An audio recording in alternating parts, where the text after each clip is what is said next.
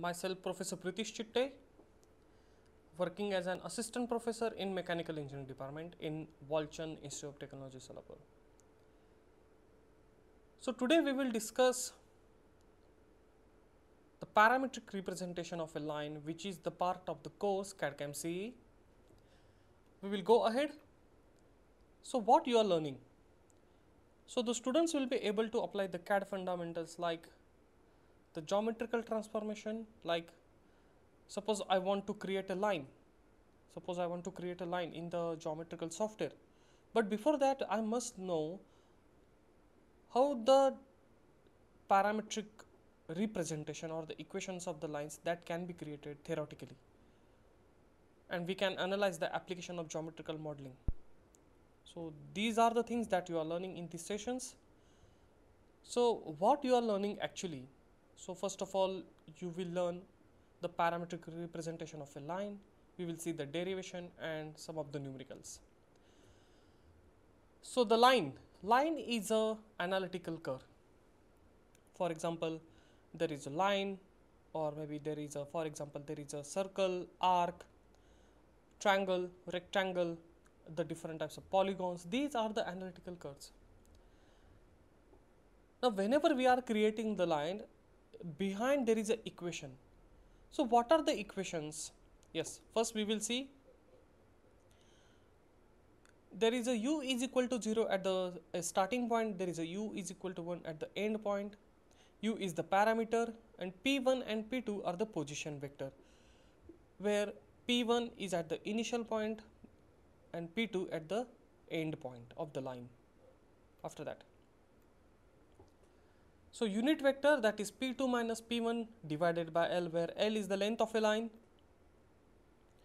So length of a line, how to calculate it? Yes, everybody knows that that is under root x2 minus x1 bracket square plus y2 minus y1 bracket square plus z2 minus z1 bracket square, where x, y, z are the coordinates, x1, y1, z1 and x2, y2, z2. These are the start point and the end point of the line respectively.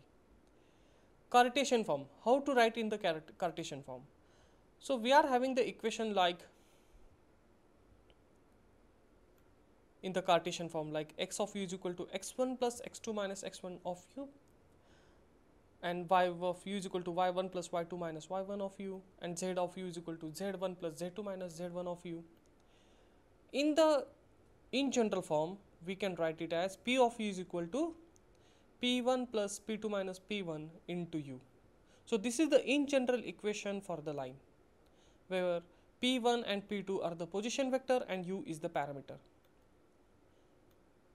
So these equation we are needed it, so that's why I have written it in the as a parametric form. Suppose I have provided the limits or the constraints, so that is p of 0, that is p of u is equal to 0. So keep u is equal to 0 here, that is p1 plus p2 minus p1 into 0, that will be p of 0 is equal to 1, or that will be also called as p of u is equal to 0 is equal to p1. Similarly, you can keep u is equal to 1, that is p1 plus p2 minus p1, so p1 will be deleted and p of u is equal to 1 will be p2. These are the, we can call it as the limits and the constraints regarding u is equal to 0 and u is equal to 1. Tangent vector, so just provide the d by du of this particular equation. So d by du of p1 plus p2 minus p1 into u, so that will be d by du of p2 minus p1 into u, that will be p2 minus p1, that will be tangent vector. So p dash of u is equal to p2 minus p1. Slope, or similarly we can have it, for example, maybe the x dash of u is equal to x2 minus x1, so y dash of u is equal to y2 minus y1, and z dash of u is equal to z2 minus z1. The slope of the curve, that is y dash divided by x dash, that is called as dy by dx. Or also we can write it as y2 minus y1 divided by x2 minus y1. What is y dash? You can see here y dash is equal to y2 minus y1. What is x dash? That is called as x2 minus x1. Now, so before moving to the numerical part, so which are the different analytical curves? Yes, you can think about this question.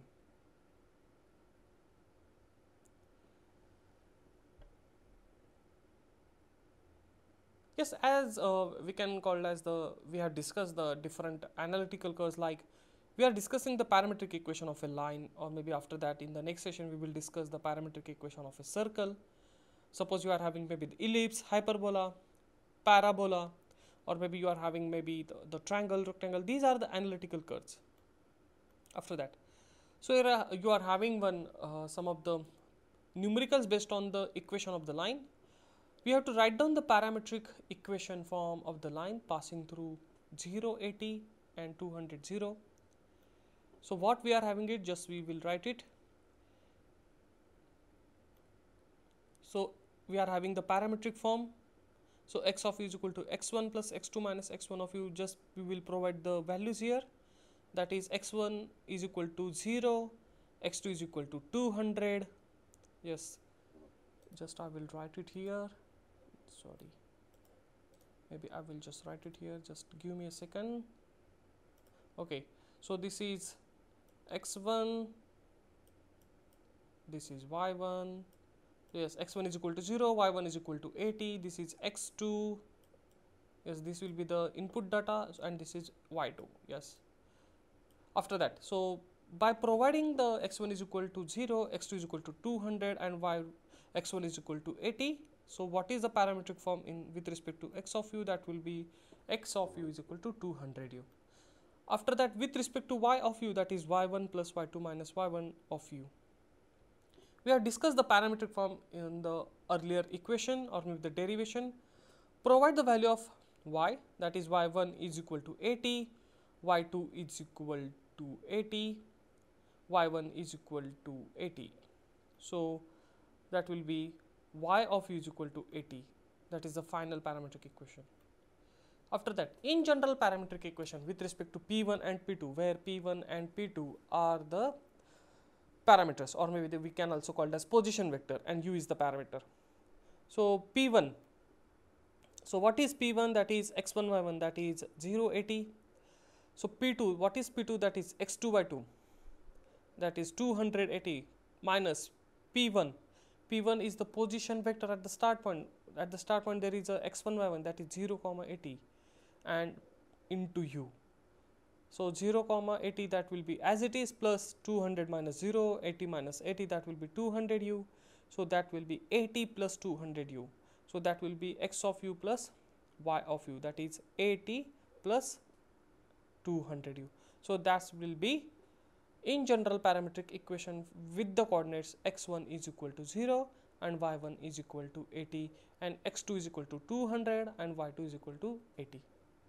We will see these are the very simple problems or the numericals based on the parametric equation of the line. The next problem, we have to find out the parametric equation of the line which is passing through x1 is equal to 30, y1 is equal to 30. Just we will write the given data first of all. So that will be x1 is equal to 30. After that, or maybe just I will drop this point, just to give me a minute. Okay, so this will be x1. Yes, after that this will be y1, that is 30. x2 is equal to 80 here. After that y2 is equal to 60. Yes, with these are the input points we are having it. Also we have to find out the tangent vector and the slope of the curve. Now the parametric form in the Cartesian that we have discussed in the last numerical, just we will follow that equations, that is x of u is equal to x1 plus x2 minus x1 of u. Now x1 is equal to 30, x2 is equal to 80, and again x1 is equal to 30. By keeping those values, we will have x of u is equal to 30 plus 50u. Similarly, y of u is equal to y1 plus y2 minus y1 of u, where y of u is equal to 30 plus 60 minus 30 of u, where y1 is 30 here, y2 is 60. So by keeping those values, we will have y of u is equal to 30 plus 30u. After that, in general parametric equation, so p of u is equal to p1 plus p2 minus p1 of u. So p1, that is 30 comma 30, p2 is 80 minus 60, on p1 is 30 comma 30, and by this p of u is equal to 30 comma 30 plus 50 comma 30 of u.